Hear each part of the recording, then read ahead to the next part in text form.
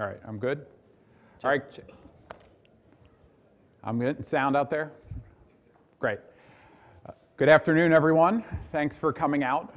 We're going to get started here in a moment. My name is Tim Apnell. I'm a principal product manager. Until recently, I was actually with our professional services group here working for James. Prior to joining Ansible, I've been with Ansible about a year, but before that, I actually was a user of Ansible since version 0.5, which means I've actually been using Ansible longer than Ansible's been a company. Mm-hmm. So I kind of know this product pretty well, and this is... Hey guys, I'm James Martin. I am the automation practice lead for Ansible, so we deal with all things services related for Ansible, professional services related. Like Tim, I was working for Ansible prior to the acquisition by Red Hat, and also was an Ansible user, although maybe Ansible 1.0, not 0.05. So. Right. So you're a newbie. Yeah, I'm a newbie. Yeah, all right. No, in all actuality, James and I have seen a lot of different Ansible installs, a lot of different Ansible usage. So we thought we'd do a presentation on, the things to do right and not so right. Before I get started, though, I just want to get a sense of who's out there. How many people are using Ansible?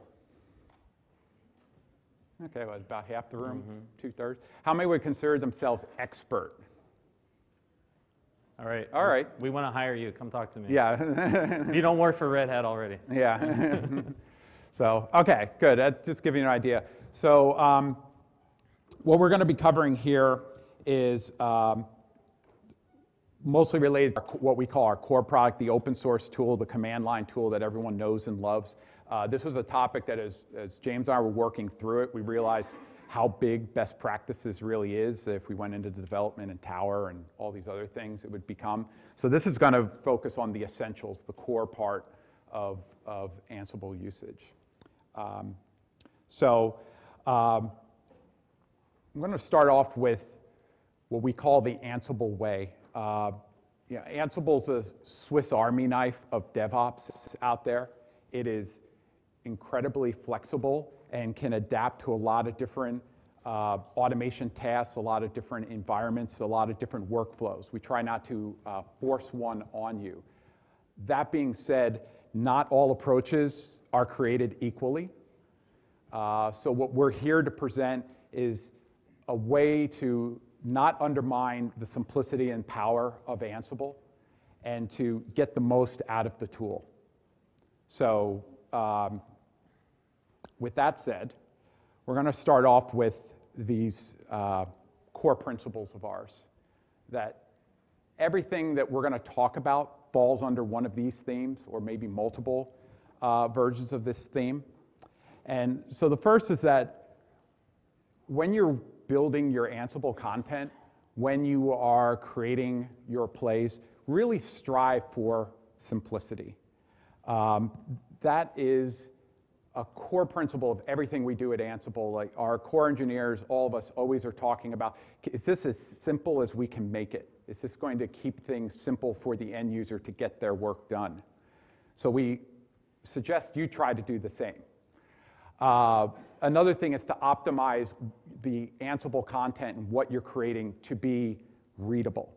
One of the things to keep in mind is that your playbooks, as being YAML-based and very English-based and not being programming code, is that it can become living documentation for your system and how your system works. One of the advantages and one of the reasons that Ansible's had such upkeep is that you can pull out a playbook and show it to someone who's not an Ansible user, a little bit technical, but not an Ansible user, and they can read that along and see what is happening. What is going to happen when I run this playbook? What is the state the machine's going to be left in? I've had salespeople look at Ansible playbooks and understand what they do. So. Exactly. I have bank auditors who are even less intelligent. But anyway, I worked for a large bank in America, I'll just say, before coming to Ansible. So the third concept is that to think declaratively. Our playbooks they are not for programming. the YAML-based syntax that we use is not a programming language. We occasionally get ugly tweets that people think it is, but it's not. So really think about what is the state I want to achieve here, and declaring what that is, and then letting Ansible do its thing to get you to that point. So as I said, a lot of these are the most theoretical points that we're going to talk about and the least concrete, but as hopefully you see as we go through this, that these points, these themes are a lot of the other best practices fall under these, and we'll keep referring back to these type of things. Okay. So now we're going to talk a little bit about workflow. So one of our first recommendations in best practice as you're working with Ansible content is to create a style guide for you and your developers to work from. YAML works really great with having certain white space, but it also helps to have things like tagging. How are you going to name your tasks, name your plays, name your files? How are you going to lay out the project directories in your repos that your Ansible content is going to live in? And then to have a way to enforce that style. Use things like post-commit hooks that check that, hey, you did the right thing here, that this is meeting the style that we've laid out. I was just going to say, some of the customers we've had, they've been working a lot of independent siloed teams, and they're all doing something a little bit differently. Yeah. So then it makes it difficult for you to share your content if people aren't using and constructing their Ansible content in a similar way. Right. Another thing, and this almost comes without the saying, but we still run into people that don't do this, is to version control your Ansible content, version control your plays, your roles. Treat your Ansible content like it's code. It's not code, but treat it like code and version it as such. Version it, put it in your version control system, whatever that is, whether it's Git, Subversion, or I don't know what other tools. I guess we don't, yeah. CVS. Oh yeah, CVS. I don't know, do we even support that? But if you want to, you can use CVS. Go ahead. The other thing is to iterate your work. One common mistake that I see when I talk to a lot of enterprise customers who first pick up Ansible, for some reason there always seem to be Java programmers. They immediately go to like modularizing everything that they're doing and dependencies on top of dependencies. It's sort of madness. What I really recommend you do, start off with a simple playbook, something that works enough, and then refactor and modularize once you have that playbook working, because it's a lot more difficult to debug, a lot more difficult to work with when you're dealing with 6, 8 different files all over a file system. It just goes a lot faster when you can do it that way. So we're going to talk a little bit here now about some project layouts and the way that we recommend, or at least guidelines for how these things work. In this case here, this is just a basic project layout. So we have a project named Basic Project. We have our .yaml files, which are a few different playbooks that we have in this project. And in this case, we're using static inventory. So we have a subdirectory called inventory that has our host file, and it has subdirectories for the different variables that are associated to our hosts and our groups in there. So pretty basic starting point for just getting something quick done. As time progresses, you may find, and as you iterate and expand, you might want to start to organize your playbooks and break them up and modularize them into roles. In this case here, we're embedding the roles in the same project repository. The reason is that the roles we're assuming here are only relevant to your current playbooks. You're doing this for organizational reasons. You wanted to package it up, modularize it, kind of, tuck that off to the side while you work on some other things. So here we have what's different in this one is we have a roles subdirectory, and under that you have a subdirectory for each of your roles, and they have all the files that go as part of an Ansible role under there. Over time, and if you're in a large enough organization, you will want to start sharing your roles. So that is, hey, I have a, I'm a DevOps team, and I've created a MySQL role, an Apache role. Maybe it's a in-house made proprietary application that you've created a role for. And you now want to share it because other teams in your organization, in other regions or other business units, want to make use of your role. So in this case here, you can use this requirements.yaml file and the Ansible Galaxy tool, and then that allows you to very easily pull from a shared repository different roles, whether those are the Ansible Galaxy public roles or if they're your own internal ones that are held in some type of version control system behind your firewall. We'll be going over roles more, and we'll come back to this in a bit. Last thing is, under workflow here, not the last best practice, but is to use an editor with syntax highlighting. There's a number of different, the most popular editors supported. There's Vim plugins for it that they really help out you identify maybe a syntax error or something maybe you got a little bit off or wrong. I also think it makes it a lot easier to read when I open it up, like, okay, there are my tasks, here are my parameters, things like that. So it just makes things a lot easier to use an editor that has that type of syntax highlighting of Ansible content. I think what we have pictured here on the right is Adam. Yes, that's Adam, yeah. Right, okay. All right, so we're going to talk a little bit about some best practices around using inventories with Ansible. Firstly, one of the key components, especially when using a static inventory, is to give your inventory some meaningful names. We're going to talk about each of these bullet points in the following slides. Using inventory groups as much as possible, and using a single source of truth when you can. Anybody here using dynamic inventory by any chance in Ansible? Okay, just 1, 2, 3, 4, 5, okay. Just a few people, okay, good. So what do we mean by meaningful names? Well, on the right-hand side, you see a collection of IP addresses and host names, and these could live in your inventory, but they don't make a lot of sense. They don't really describe what those machines in the inventory are doing. On the right-hand side, what we've done is taking those same IP addresses and host names, but giving some logical descriptors, if you will, of those devices. So the very first string you see, like DB1 or Web1, is what we would call an inventory host name, and that's a logical name. It doesn't have to be resolvable. Followed by Ansible_host, and then an IP address or a host name, a resolvable host name that actually points to the device that you're managing with Ansible. So that makes it a lot easier when you're executing a playbook. You can see the results as Web 1, Web 2, Web 3, and makes it also easier to describe the functions of those machines in your inventory as well. Inventory groups. So taking what we did on the previous slide, and we had those logical names, DB 1 through 4 and Web 1 through 4, we can now assign these to groups. So here I have a DB group, and I'm using a shorthand mechanism here to say that the DB servers 1 through 4 belong to the DB group.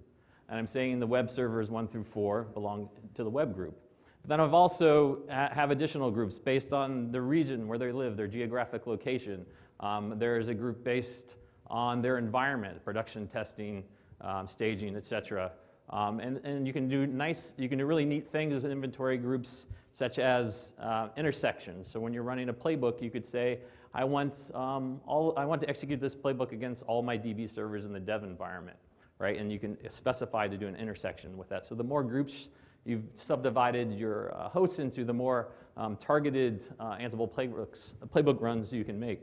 Right. Sorry, if you just one second. Yeah. That's a very common pattern that we see that in large organizations is they will have groups for application type or stack, region, and then stage.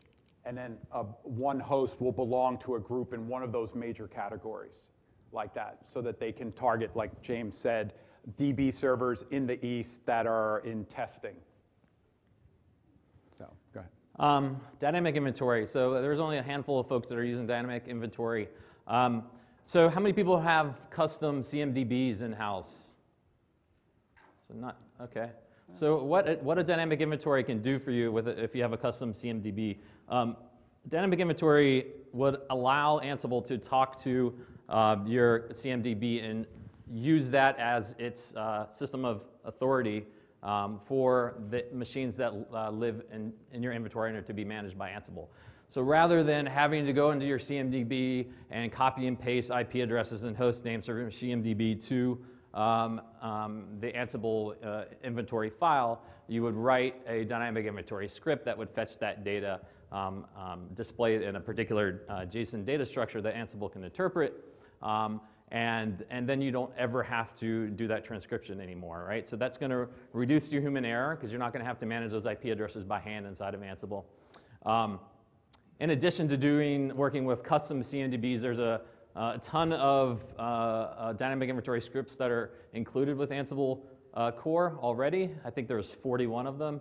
The most popular ones probably are like the OpenStack and the EC2 and the cloud related dynamic inventory scripts. Yeah. Oh, back to me. All right, so we're going to talk some about variables, which are, in a lot of ways, the lifeblood of what's happening in your playbook.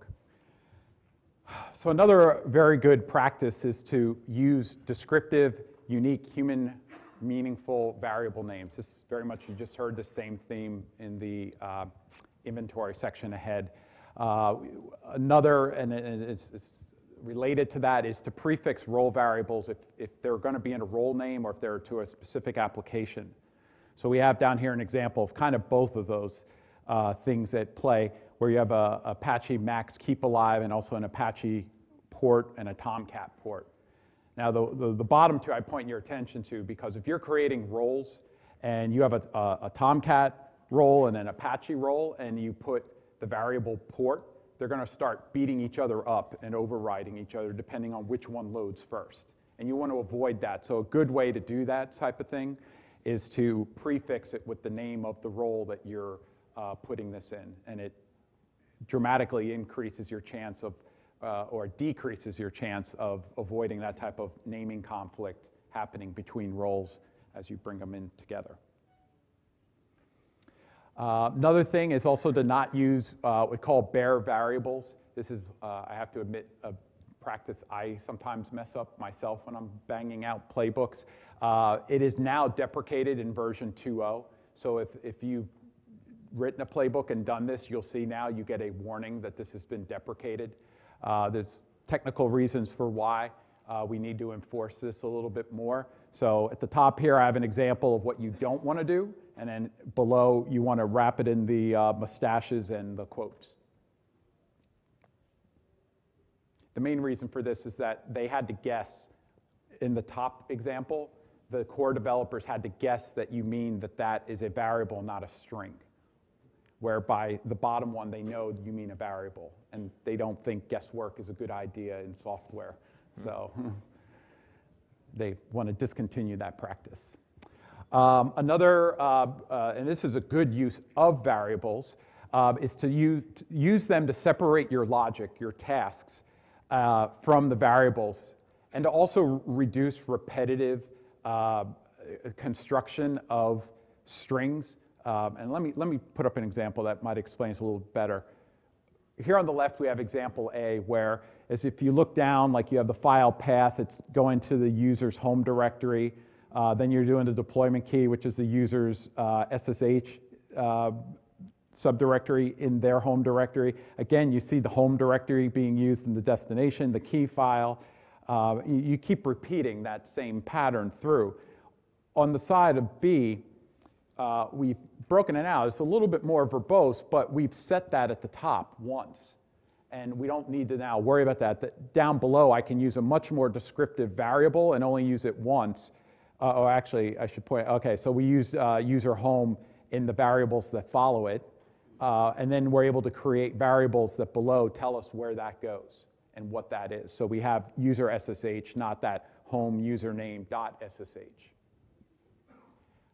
The other thing that this also opens you up to, the possibility to in Exhibit B is that you can now override through facts or through inventory variables. You can override these variables up top, where if they're embedded over here, you have no chance of being able to do that sort of thing. So you've reduced your flexibility on the left side, where on the right side, for a little bit of extra organization, you now have that new type of flexibility, or the possibility of that flexibility. Plays and tasks. This is a long one. Yeah. All right, plays and tasks. So pretty much all the work you'll be doing in Ansible revolves around writing plays and tasks.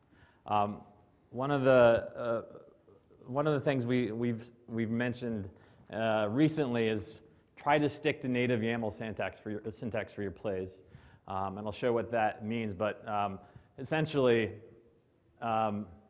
it's going to make reading your playbooks easier. And another key component of using native YAML syntax is it supports complex parameter values for your tasks.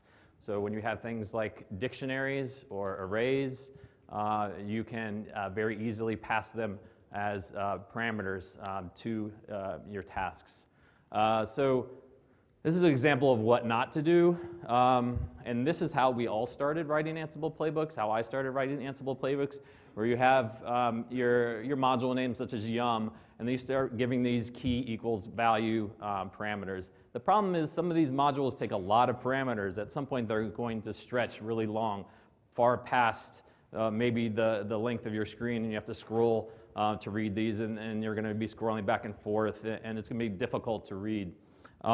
So a minor improvement you might have seen some people do is using this greater than character, and that allows you to specify these keys on a multi-line instead of going across horizontally.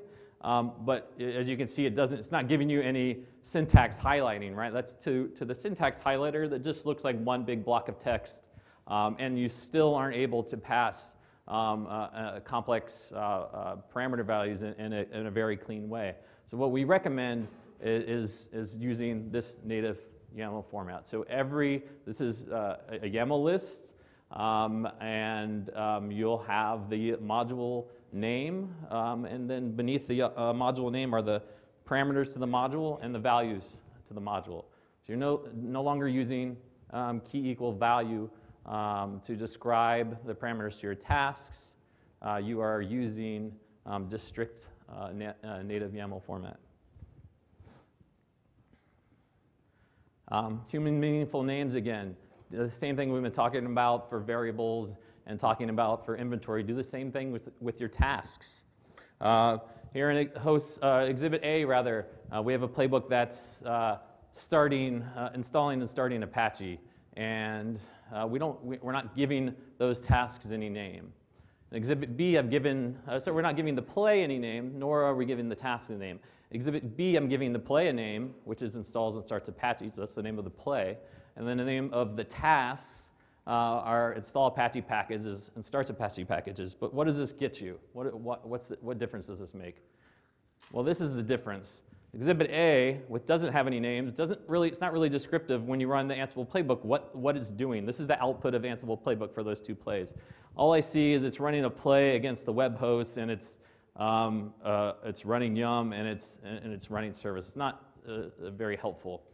Exhibit B, which had the descriptive names, tells me what the play is doing, and then tells me what each individual task is doing. So make it a point to name all of your plays. Don't be verbose, but name them succinctly enough for someone who's reading them to understand what they're doing.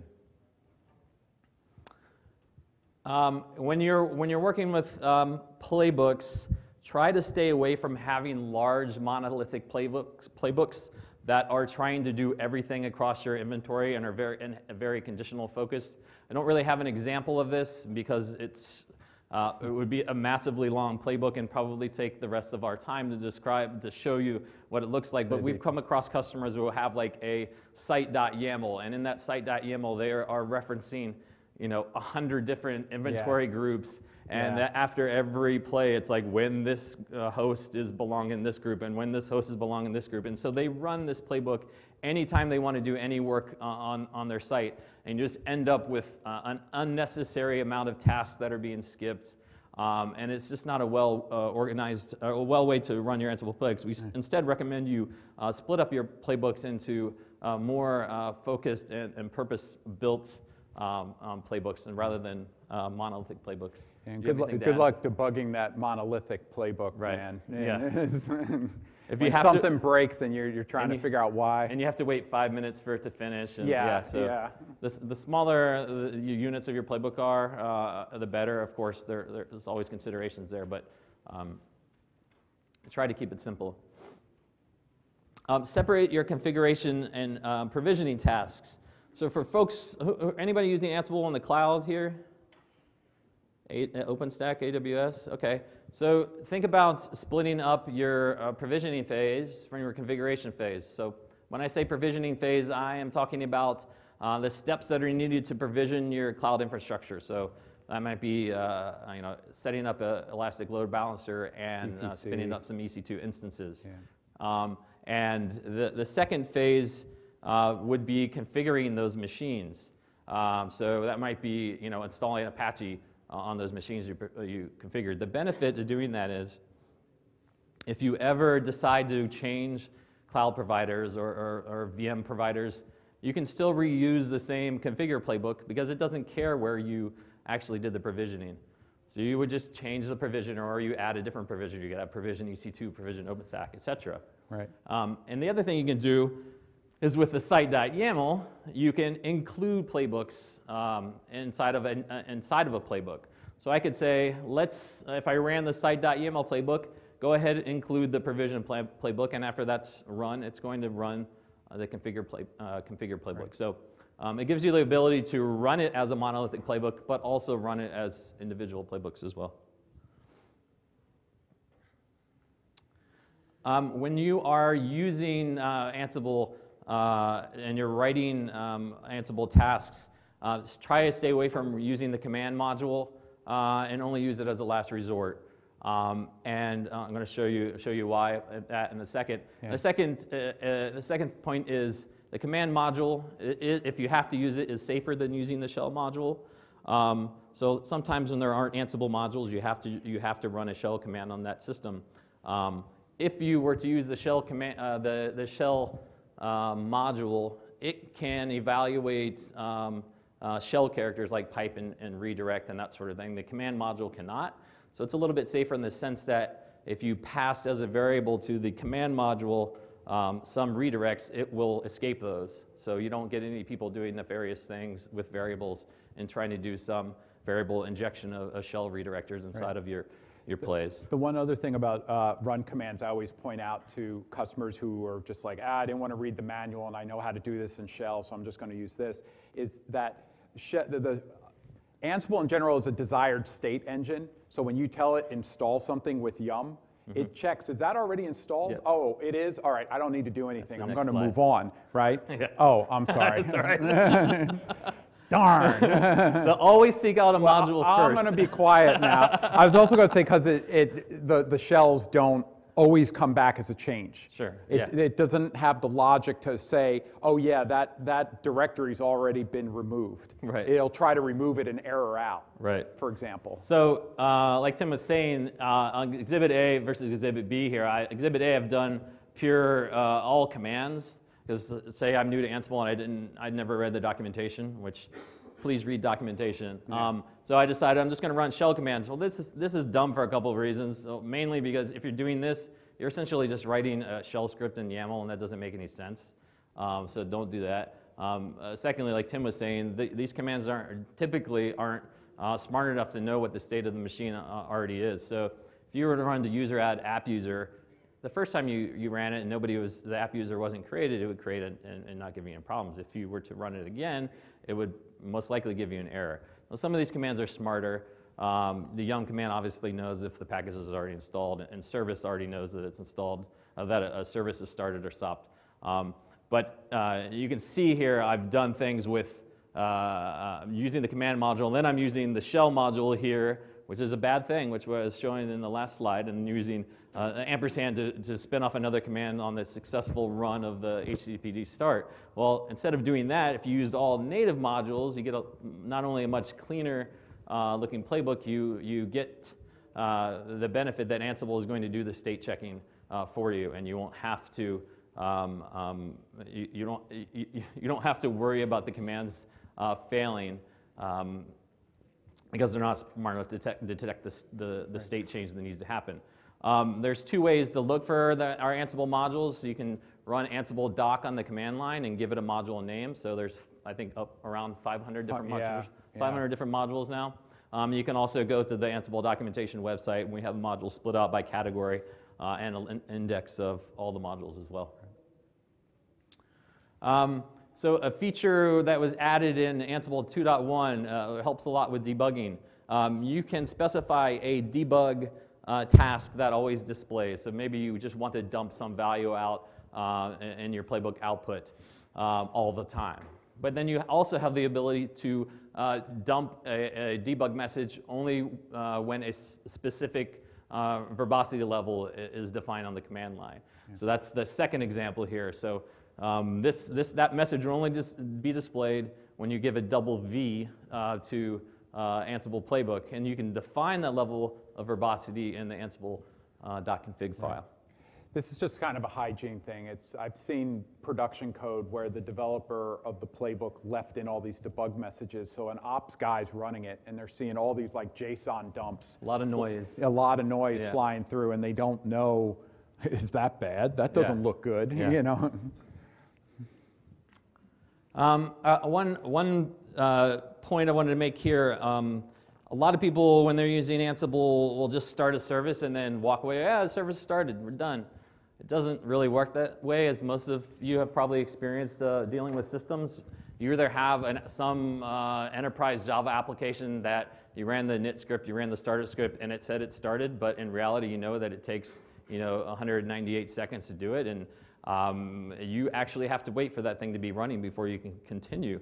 So you should, instead of just starting the service, you should actually check and pull it to make sure it's actually up. One of the ways you can do that here, using the URI module, checking a URL that's local to the machine where Ansible is executing its scripts, and I'm waiting for hello world to return in this response. Once hello world has been returned, I consider it up and running. And I'm doing this with essentially an until loop where I am trying to do this 10 times, the delay of 1 second between each try. And if that fails, if it goes through 10 times and never finds it, then the task fails.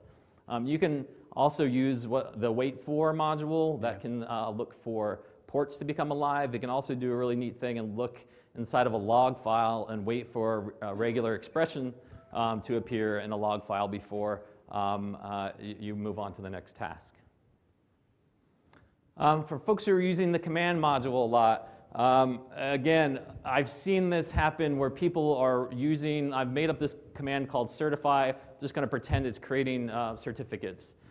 So somebody needs to create a cert and assign a cert. If you had to do this without a module, it becomes very painful, right? The first thing you would have to do is write a shell task that is going to list out the certificates that you currently had to see if you needed to create one, and you had to register an output. And then you needed to create a cert when the output of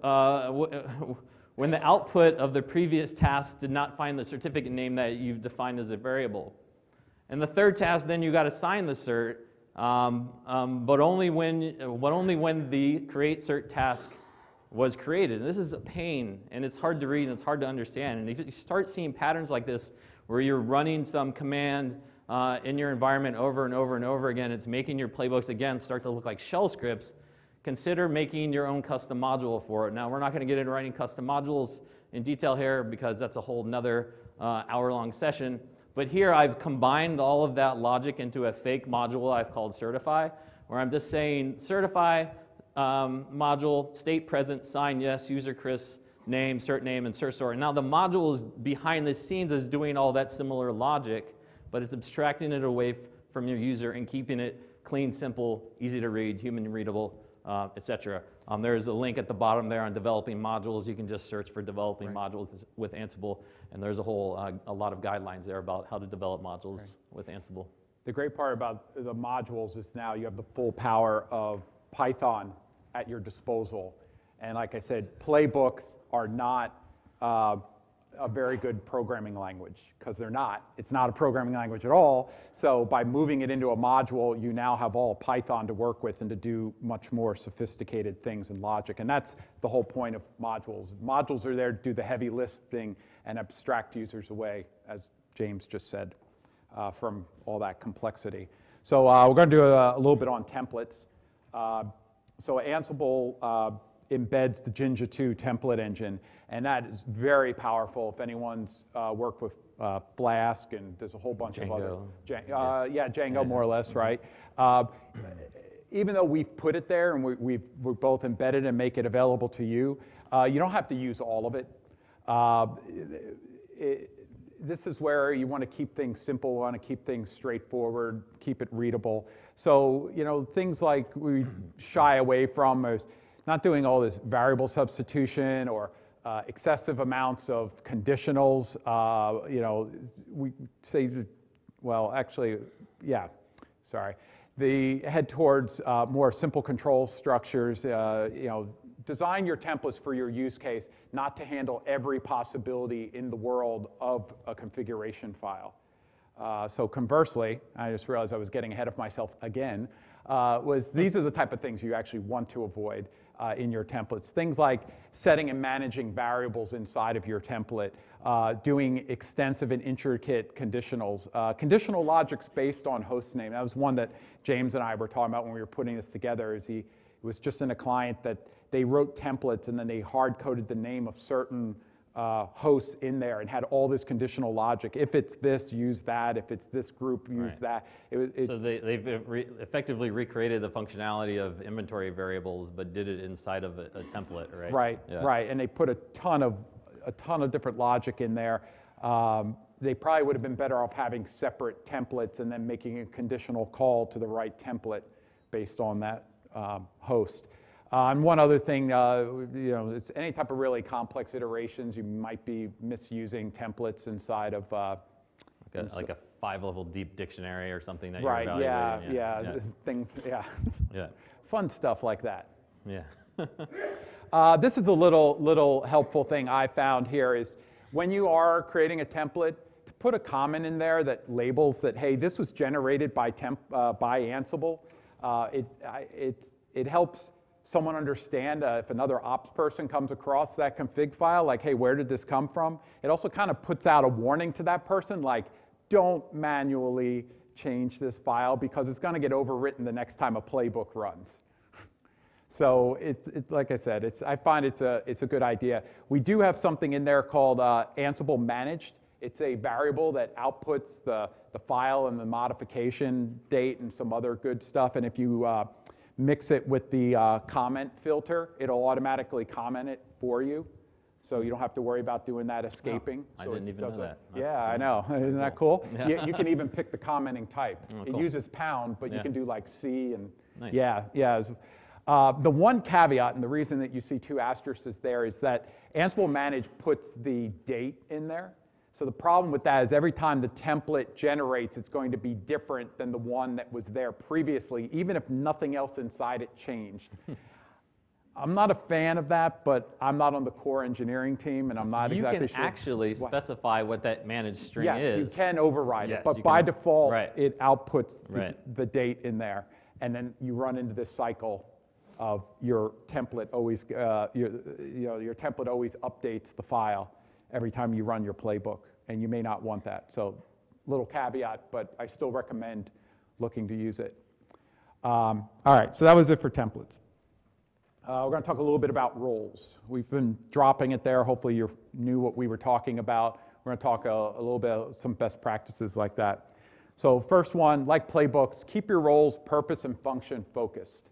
A common mistake I see people do is they create one Uber role that does the provisioning, does the installation, does the configuration of sometimes multiple system components in one big role. I recommend not doing that. Keep it focused on what that role does. It has a specific purpose. Leave it at that. Also, put your roles in a subdirectory when it's for organizational clarity. This is referring back to when a slide earlier when I had talked about organizational roles and the type of layout. When you want to use those when your playbooks are starting to become a bit big and unwieldy and you want to start to modularize it and break it up into concise packages that you can better maintain and manage. The other thing is to follow the Ansible Galaxy pattern for roles, especially if you're going beyond you're heading towards having shared roles and that are going to live beyond a certain project. The reason being that gives you the possibility of using the Ansible Galaxy command line tool. And a good way to enforce that roles layout is to use the init subcommand. So start your roles off with the init subcommand, develop your stuff or cut and paste your basic playbook material into the different spots within a role. The one other thing, this is my one little pet peeve I see, is people run Ansible Galaxy init, and they get all these stubs and they get all the different subdirectories you might need, and then they use maybe 3 of them. Mm-hmm. And then they leave 8 of them, and I'm going through to understand what that role does, and I'm opening up empty files. And they never change the meta information. They never change the meta information, so they have all this, like all the possible choices of if you're going to submit it to Galaxy. Yeah. My email address is me@example.com, and so another best practice is to then, once you use the init command and you get your initial role developed, is to clean out all those stubs that the init built for you. And the other is to use Ansible Galaxy to install your roles. Ansible Galaxy is a public repository for roles, but it is also this command line tool that lets you work with your own internal private repos. So if you're following the Ansible Galaxy layouts and you're putting a role, each role has its own repo, you can use Ansible Galaxy to install your roles using that requirements.yaml file I had in my the shared project layout. So it makes things a lot easier that you can just put that manifest file in there, run this, boom, it pulls the roles from all the different parts of your repository, or some from Galaxy and some from your internal, and brings them all down for your project, your playbooks to use. Roles can live with your app code. So manage your roles in an applications repo if it makes sense. You can also make it something separate that can be shared. So the way to do that is that it can be part of your build process. So you can build these and push the role to an artifact repository and then use Ansible Galaxy to pull it down. So one use case we've seen is some application developers are writing their Ansible roles to do the deployment of their product, and they might have like 50 different template files. And it becomes a pain then if you had your project, your application source code, and then you had your Ansible role, and that was in a different repo. Then you have to copy the files back over every single time that your application changed, so to make sure your Ansible role is in sync with your application source code, right? So in the sense of the template file. So the idea here is just put a Ansible directory in your application's source code and develop your role, your deployment role for that application right there. That way, the Ansible playbooks, the logic for the deployment is all sitting along with the particular version of the application that as it exists in Git. And then, as part of your build process, essentially that Ansible roles directory is getting chunked away, zipped up, and sent to some artifact repository, Artifactory, Nexus, whatever, and then using Ansible Galaxy, like Tim was talking about before, to pull that role from that artifact repository. So then your role is always in sync with exactly what your application, what version of your application you're trying to deploy. Okay. All right, and so starting to wrap up here, scaling your Ansible workflow. So if you're using the Ansible command line tool and you are finding yourself in a position, you've now created Ansible automation, you have different people in your teams using it, you start to run into these situations. You need to coordinate the Ansible usage across distributed organizations, different locations, different continents, different business units. You need to control the access to the credentials, the private keys, the passwords to databases and things. You need to track and audit who ran what when, what were the results of that. Or you want to tell an end, or you want to offload responsibilities, this mundane stuff from your ops team because they don't have an intern to do it for them. You can give them some type of self-service or a delegation. Or the other is that you need to integrate Ansible with an enterprise system. These are the reasons that you need to start looking into or deploy Ansible Tower. I'm not going to give a sales pitch more than that. If you want to pitch, come to our booth. Yeah, if you want to pitch, come to our booth. There you go. Thank you. I love how Google Slides does this, by the way. This looked beautiful last night. And that was before I started drinking, so anyway. A couple things, though, before we take some questions.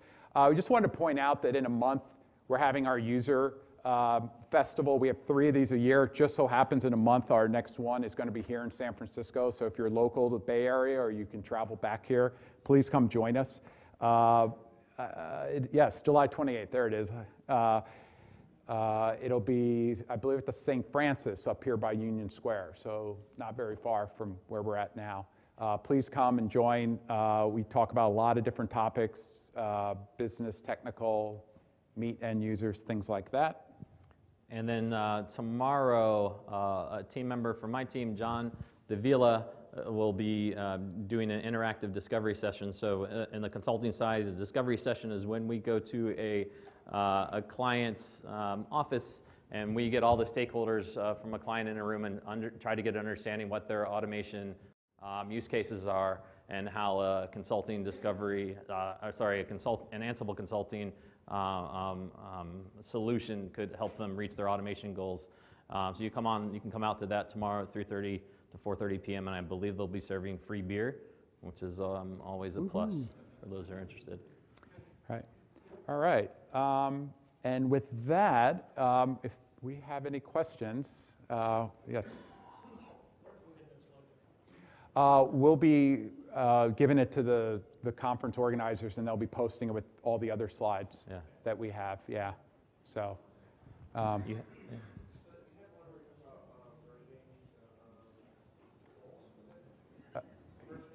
Yes.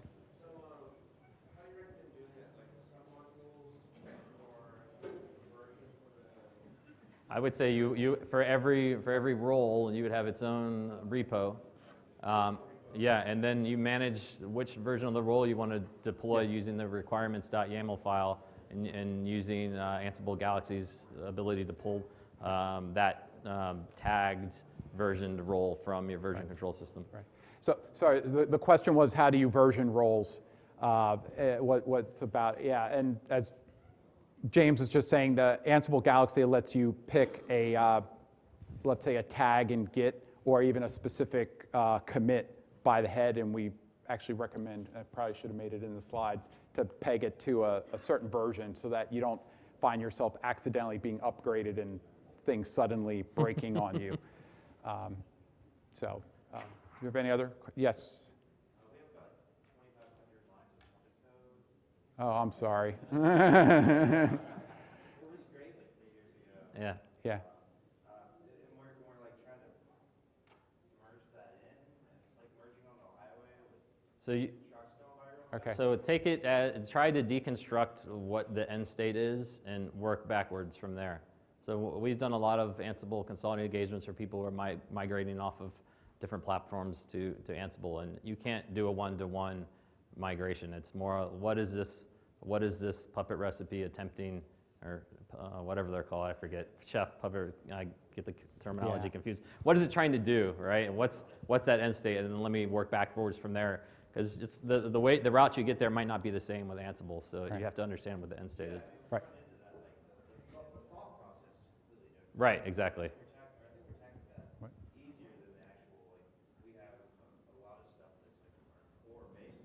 Yeah. that we have to do for every system, and then we have, like our web service have this, or Java service, Tomcat service have this, etc. And we're tackling like, let's just try to get our core role stuff done. Yeah. And then I guess we run Ansible within Puppet afterwards. You can come talk to me more after the Yeah. week. Yeah. After Yeah. this, come talk to me some more. Yeah. So We for the got- camera, the question was how to migrate from Puppet to Ansible and what strategies. Right. So, all right. There. I was in another session and I was asking about integration. Someone mentioned there's a module written by Red Hat that can actually have Puppet source that Ansible integrate. Oh, That could work in higher. So might be yeah. I know which one you mean. I don't think it's made it into our core yet because I was the one doing part of the pull request code review.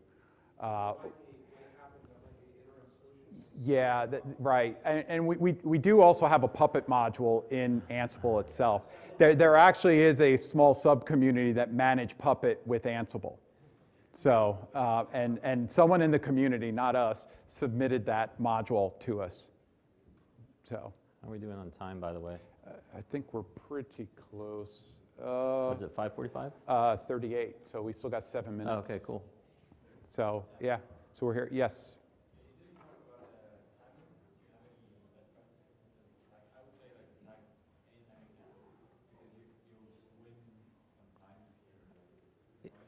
Yeah, tagging. Now with that we have the block feature. You can tag like a block of tasks, so you don't have to keep saying the same tag over and over and over again. So that might make tagging easier. But yeah, try to describe what you're doing. So if you're altering services, like starting and stopping services, tag them with service, for instance, and then you can use roles in tagging. When you're executing a role, you can say apply this tag to this role. So that means if I had an Apache role, I could say in my playbook, assign the tag of Apache to every single task in that role, and it'll automatically fill it in. You wouldn't have to do it manually. So then you just you could give tags based on what the action a particular task is doing. But I always find tagging to have a bit to do with taste. yeah. I try not to put too many tags in. I see some people that put like 12 tags on every task, and Yeah. I see where they're coming from, and it's one of those, it's hard to say this is the hard and fast best Right. practice rule on that. So, all the way in the back.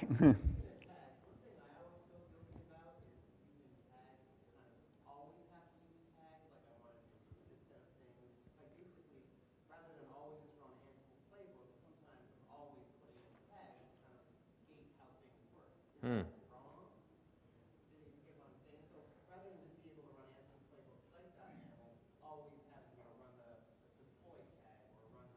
So break it out. Can you break it out into its own playbook, or?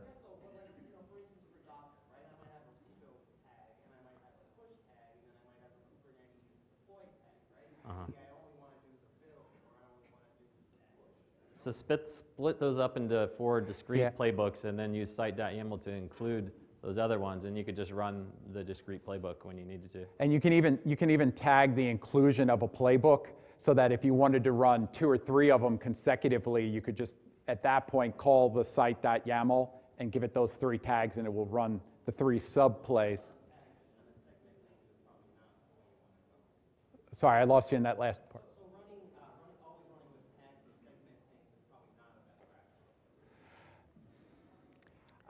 I think it's in the area of too many conditionals. If it works for you. Yeah. It starts, though, for me personally, it starts to get into maybe too much conditional logic. Yeah. And then that's where we said, break them out into separate ones and then use the ability to include playbooks and kind of create those like merged hybrid ones in your, as a separate thing that you could do on the side. So, yeah. Any more questions? All right, we got one there, and then we'll go there.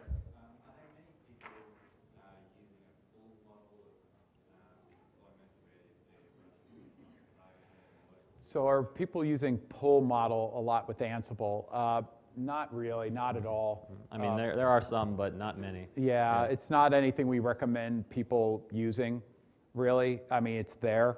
And like James said, a few people use it, but for the most part, it's not where our effort is. It's not how we differentiate ourselves or the value we think that we bring. Right. Is a lot of people come to us because they don't like the pull model of other tools. And you lose the orchestration capability. You don't, obviously you don't get the push base, which is why a lot of people come to Ansible. You don't get the agentless because, well, it still is agentless, but you have to install Ansible on the machines that are using Ansible pull. So And set them up to run periodically, and Right. yeah, and make sure they keep running. Right. And, yeah. So there was one other question. Yes. So we're just now standing up Ansible Tower. Okay. And we're a big platform shop. Okay. So how is that interaction between platforms taking off Okay. tasks, Ansible tasks? I was envisioning using tags. Is there a better solution or best practice? So how to use CloudForms and Tower together? I'm not sure.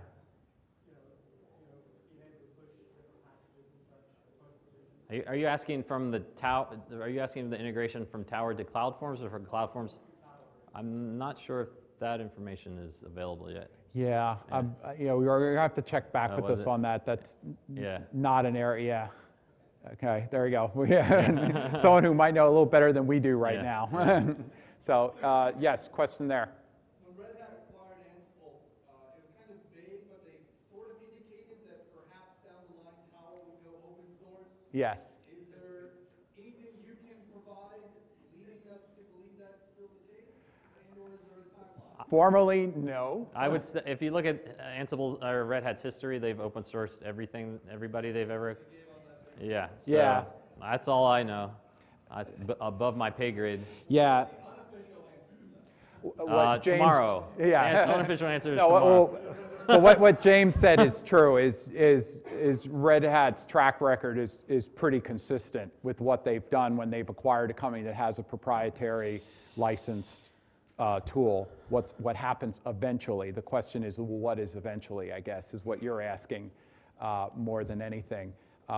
And I think to add to that, just because now I'm partially on the business side of the house, is that there's a lot to do with licensing and business issues that need to get worked through more than technical ones to go from a proprietary to open source. I think if you look at the history, also some of the Ansible, Red Hat's acquisitions have taken a couple of years for the products to become I think open Manage source. IQ was 2 years. Yeah. So, Yeah.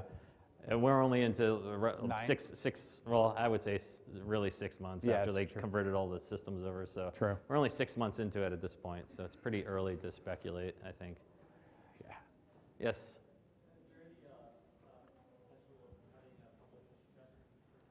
A public. Sorry, could you speak up? Yeah. For Tower? Probably once they open source it, if and when they decide to do that, I Yeah. would assume it would be on GitHub or some repository you can file issues. Right now, it's all through our support team. Yeah. Any more questions? Right? All right, great. Well, thank you for coming out. Thank There's you. a lot more Ansible presentations that are going to be happening. Thank you. Please come see us at Ansible Fest if you don't get to see us at some more of the sessions here.